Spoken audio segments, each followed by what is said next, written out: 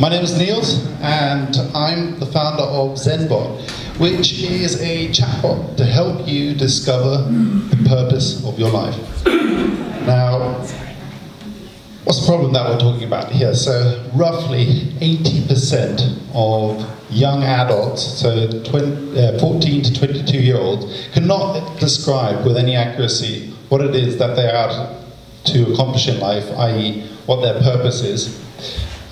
This leads to a whole host, was linked to a whole host of physical and mental health problems, such as cardiovascular disease.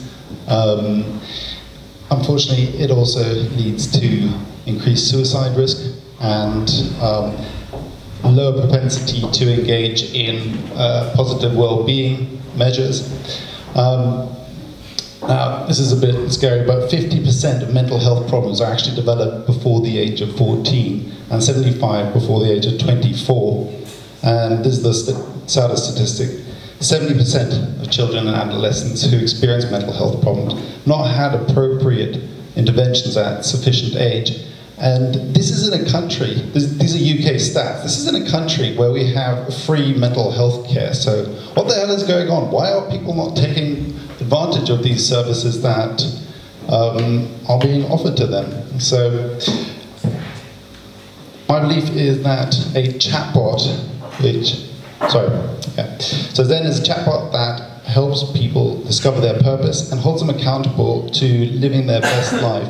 And one of the reasons that I believe why people are not engaging in these free services is because it's very hard to self-diagnose a mental health problem and then actually be in a state of mind to reach out, because let's face it, if you're depressed, the very last thing that you want to do is talk to a stranger about your problems. And therefore, I believe this is actually a good application, but this is why do I care? So this used to be me. Totally different career. I used to be a fruit trader, and I ambitiously set out to create the Alibaba of the fruit trading world, which was hopelessly ambitious for the small amount of money that I had to do this with. And I failed, and it sucked. As much as Silicon Valley fetishizes failure, it really hurts when you have to pick yourself up and have another crack. And I was at a point where I really didn't know why to get up in the morning. But I was amazed how using very consumer-grade technologies such as Headspace meditation app and the 5-minute journal, which is a pre-formatted journal that asks you 3 questions in the morning and 3 questions in the evening. I was just surprised at how quickly I managed to bounce back using these tools. We're talking weeks, not months here. And I really got a completely different outlook on life by just self-reflecting on what was going on and taking stock of what was good about my life when all I could see what was bad. And that's when the kernel of the idea started to develop in my mind, to develop a coaching chatbot.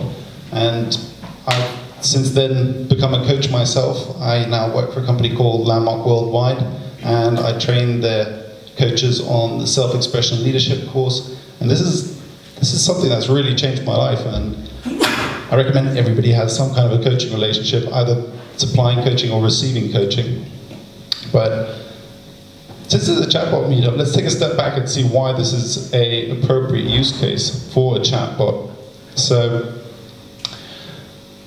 especially for young adults, let's face it, they actually engage more in text conversations than they do in voice conversations on the phone or in person.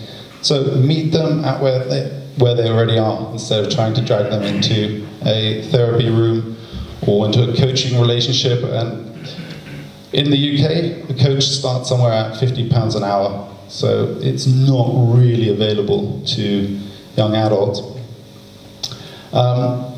This is interesting. So people tend to be more open when they're talking to a computer system, and this is not my stat. This comes from a company called ISO, who I'll be talking about a little bit more later. And they discovered that when people talk to computer-based systems, they are less concerned with how what they're saying is landing with the other person. They're not processing the non-verbal communication that's coming across. So it's yeah, it tends to help people self-reflect in a more honest way. And as a coach, I can tell you, it's really difficult to chase your coachees and get them to have integrity around what they said that they were going to do, and automating that process, checking in with them, and having them do the update it's actually quite a good system. And finally, it's adaptive to user input. So not like other apps where you have to kind of force as many users down the same funnel. This is more adaptive and can be flexible based on what the person wants to bring to the session, what they want to talk about. And yeah, that's, again, it's worked best done in Chatbot. So I'm not going to do a demo because demos never work. And therefore, I'm just going to give you sort of a high-level overview of what the onboarding process in the first couple of weeks looked like. So at the very beginning, we try to understand where a person currently is at in life and what level of contentment they're at. Are they actually working towards what they want to be doing? Is what they're doing making them happy? Based on how often they want to check in, then we dive deeper into their unique strengths to build on and identify their unique personal development areas. And by the end of week 1, we reflect back on what they've actually shared and give them a way of seeing themselves that they've probably never had, because we're just biased towards looking at what's bad in our life, what's negative, rather than to give ourselves credit for what we're actually doing. And with anything that's vaguely related to personal well-being or mental health, you're not going to get quick wins. So these are lengthy processes. And I'm sure we've all read Hooked, which talks about getting people to have that magic first user experience that will then have people flying through the habit loop. But it's a lot harder to do with mental health plays. So what we do is we try to give them a roadmap for a perfect day. That's something that they can implement immediately. And it's aspirational because most people don't think about what is it that actually constitutes me in the most important areas of well-being. And in the second week, we start getting more into goal setting and ongoing reporting on what people are doing and what they're not doing. So this is, I don't know if you can actually see this, but we're also working on a second product in parallel. It's based on a psychological paradigm which is called acceptance and commitment therapy, or ACT for short. And I've studied various psychological paradigms, and this is kind of an evolution of cognitive behavioral therapy, which is quite popular nowadays. But where cognitive behavioral therapy gets people to engage with individual thoughts on an individual basis to try and lessen their severity or lessen the frequency with which they occur. Acceptance and commitment therapy, it has you accept that you will have negative thoughts in your life, and that's okay. But the response that you have to those thoughts is something that you can influence. And as the name implies, ACT is all about getting into action regardless and not being stopped by down cycles.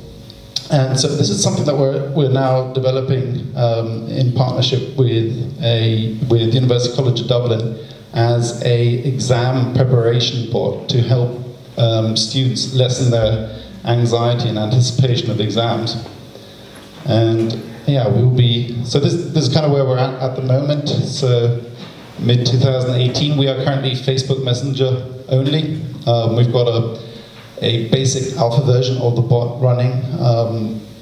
We will be launching a native app shortly, because probably don't have to tell this room, but bot discovery is definitely not solved, and trying to explain to people that they have to download one application so that they can talk to our application just blows most people's minds. So that's why we're just sending them to the App Store and saying, this is a tried and tested way. So in September, we're looking at opening up our beta, and the exam trial that I was talking of is going to kick off in October. And on the 1st of January next year, we want to have a proper release. And yeah. So I want to talk a little bit about the tech stack that we're using, and yeah, Pandora Bots is on there. I didn't actually know that they were going to be presented, but hey. So let me walk you through this. So does this thing?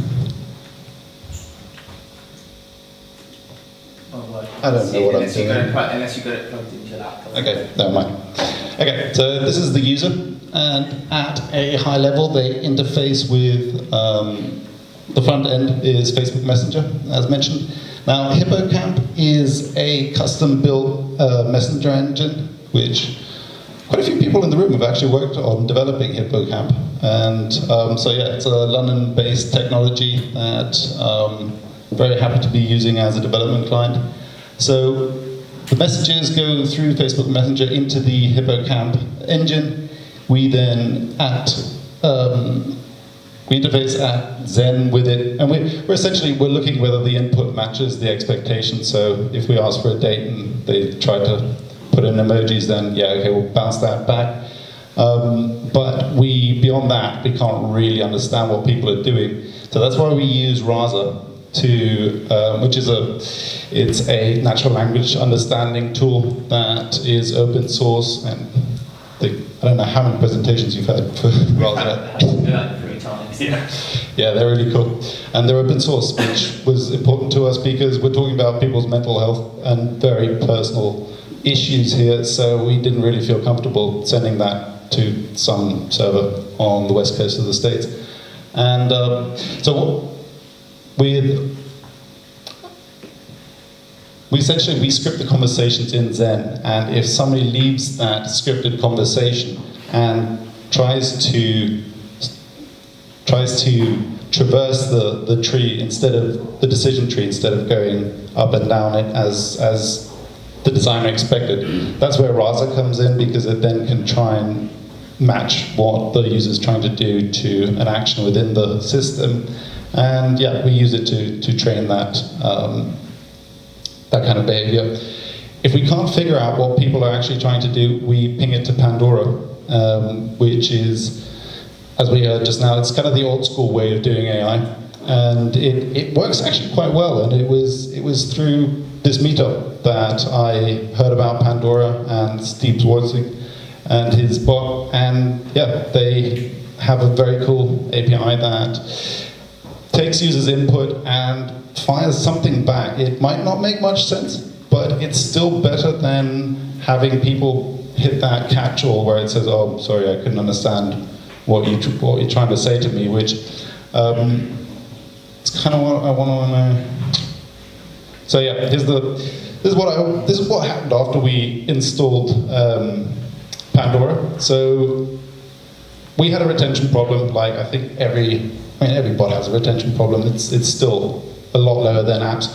And but what we realized was that people that in their first session managed to hit that, sorry, don't know what you're talking about, type catch-all, it was very unlikely that we would ever see them again.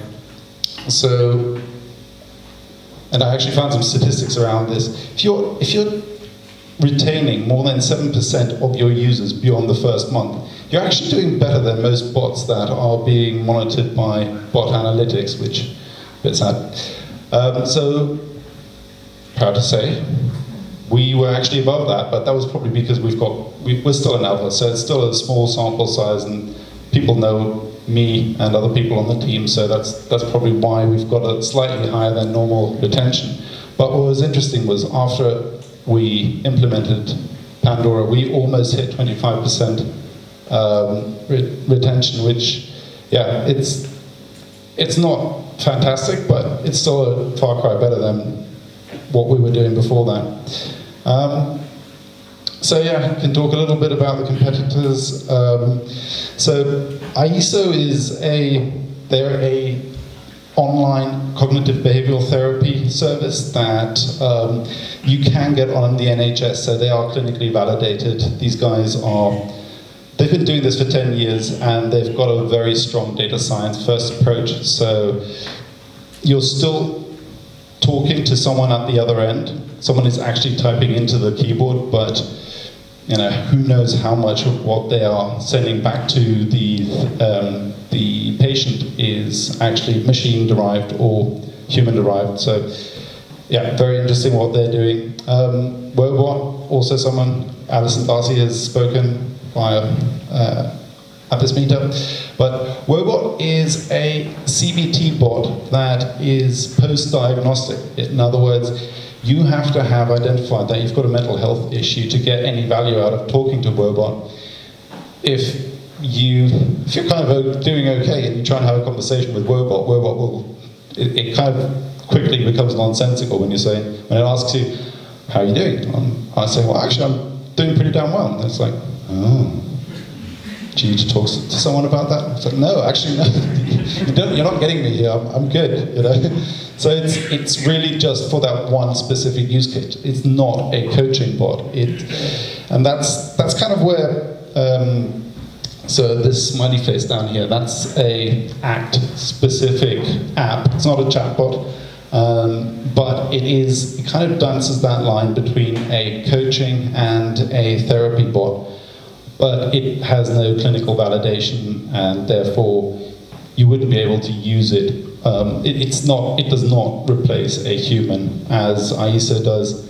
And sort of my aspiration is that one day we'll kind of be sitting between these two. I see Zen as something like call it a smoke alarm, that shows when somebody is going from being okay to a mood disorder. That's when you want to try and catch them and try and get them back to baseline before that mood disorder turns into a full-blown mental health issue. That's doable. What's really, really tough is to have people that are 3-4 years into a mental health problem and try and get them back through talking therapy without the use of drugs or before they turn into psychotic patients. So that's kind of where we see it. And yeah, the moonshot for us is really, so at the moment what we're doing is we are taking actively collected data that people enter into the bot, but the first thing that people who are slipping into a depressive cycle do is they stop reaching out, they stop engaging in well-being measures.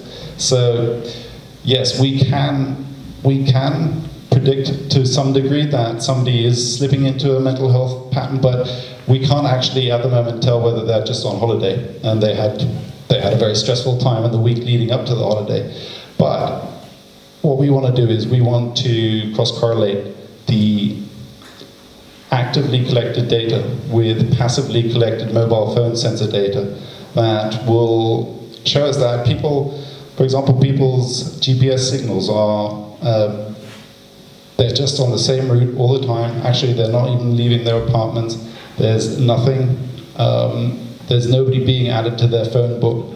And before you scream privacy at me, yes, there are ways of doing this that retain data integrity. It doesn't have to leave the device for us to be able to see a change in the pattern. So yeah, that's kind of where we're going with this. And yeah, I'll leave it at that.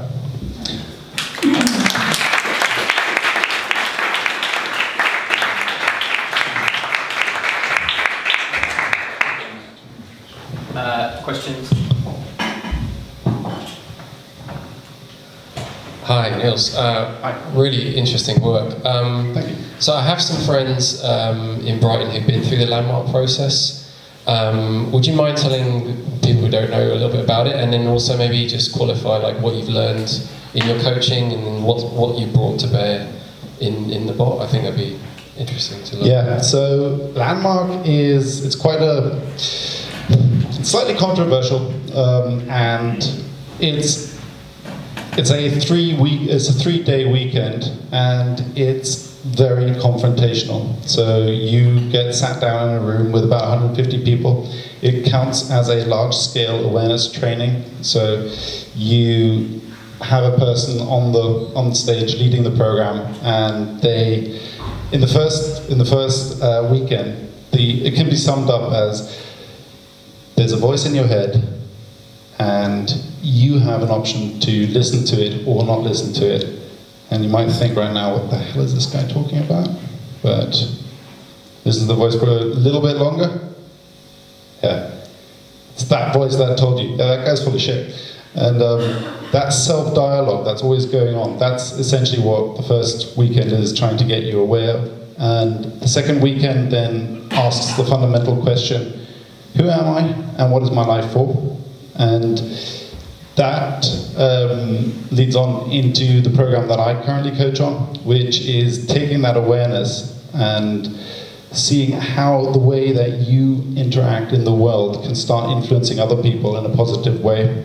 And it's a more ongoing process. And the thing that I gained massively from doing Landmark, and I always, when I went into it, I thought, okay, I'm just going to do this to kind of cherry pick the best things for Zen. But what I realized was it's a very mishmash of different approaches, and it's not scientifically validated, so it's going to be very hard to sell it as a landmark bot. But what I realized was that acceptance and commitment therapy actually covers a lot of the bases, but it has more than 2,000 peer-reviewed studies that do back it up. So yeah, that kind of was the missing piece that brought it all together.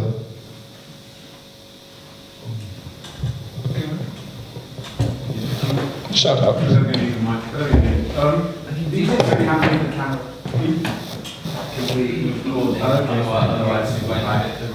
Interested in the initial outreach as far as Zen is concerned.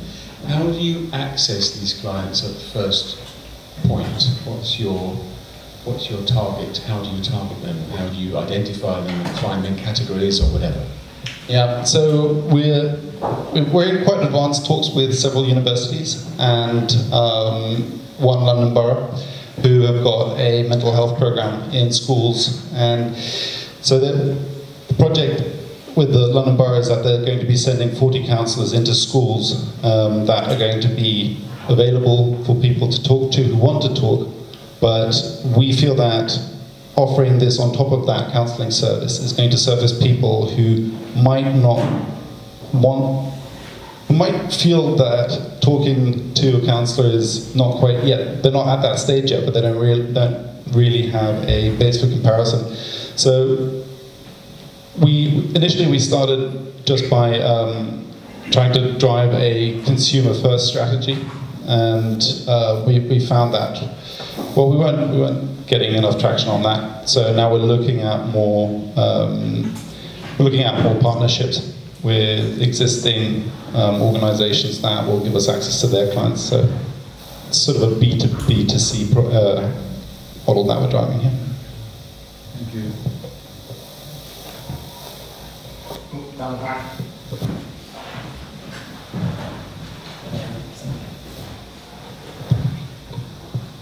Given that most bots are a work in progress, that you continue to refine the conversational dynamics of the bot, what does it in practice mean to have a bot scientifically validated as being therapeutic in mental health? What does that entail? So we're essentially at University College Dublin. We are running this as a trial. So my co-founder, he teaches a class at UCD, and we're going to run a split test where some people get the bot, some people they get a mental health handbook, and we don't know whether this is going to work yet, but it's going to hopefully, my hypothesis is that people filling out the GAD-7 score, which is the General Anxiety Disorder score, or the PHQ-9 Depression Rating Scale, which are built into the specific bot journey, that they will be less anxious and less depressed at the end of the 8-week intervention than the control group. And as an added bonus, if we could show that people actually have they actually got better grades from using the bot, that would be a knockout success. So yeah, work in progress, but hope that answers it.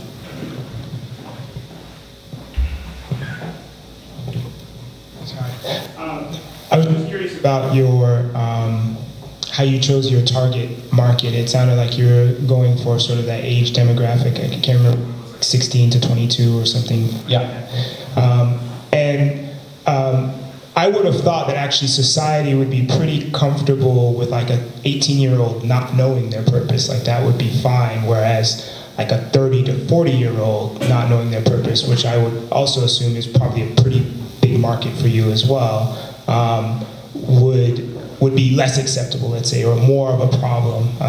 So I'm curious why you didn't target sort of that older demographic versus sort of the younger demographic where we'd be a little bit okay with them not knowing their purpose yet, so to speak. Yeah, so it's a good question, and we tried to be as general as possible in the beginning, but we just found that it was easier to nail one use case first. And I don't know, this is just anecdotal, but somebody recently told me that people are starting to ask these questions a lot earlier in their life, and it's sort of what we used to consider the midlife crisis, sort of mid-45, where you're like, oh my god, how did I get myself into this?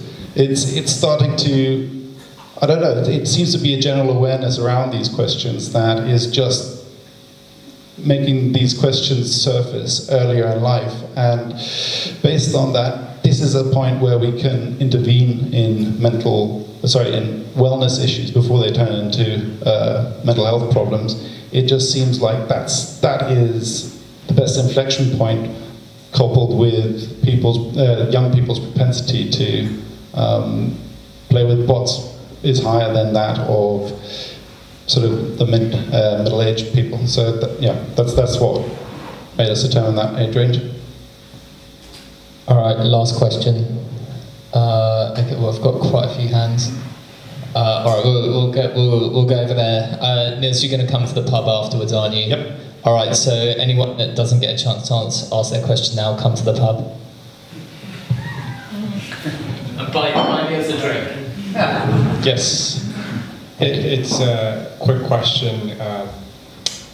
So most of the app stores, that discovery process is also quite difficult. You have tons of apps, and people retain probably 10 apps that they use. So I wanted to understand your logic from going from Facebook, Messenger. So help me understand the funnel on what you've seen, how people end up in Facebook Messenger versus irrational for going the other way around. Because you think you already have an installed base in Facebook. So how do people discover your product? Yeah, so at the moment it's really just organically people finding us through Facebook Messenger search. And that, so it's just an empirical hunch that what we've been told is not quite there yet. So yes, we've all got these messenger applications on our phone, but how many people? Let's see, how many people actually talk to a bot regularly through a messenger application on their phone? 2. Awesome. Okay, how many people have a standalone app that they talk to regular, something like Siri, Google Now, Alexa? Yeah, there you go. It's still very difficult to, most people outside of our community don't really understand the concept of talking to a bot. But the concept of downloading apps and interacting with them is it's just a lot easier to explain, and that's a hunch that we're following. Awesome, thank you very much.